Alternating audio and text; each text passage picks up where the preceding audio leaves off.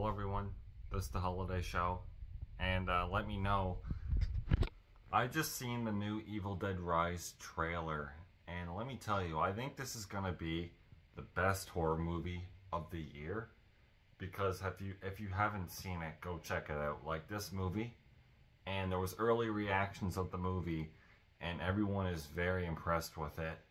Apparently it's actually scary, and apparently the story's pretty good. Apparently the acting's pretty good. Apparently a lot is good in this movie. And it's very much so worth going to see. I think it's going to be better than the Boogeyman movie that's coming out this year, but that's just my opinion. It just looks so good. I cannot wait for this movie now. I know that early reactions can be fake, but I think with a movie like this, it's not fake, and I think it's very much so real.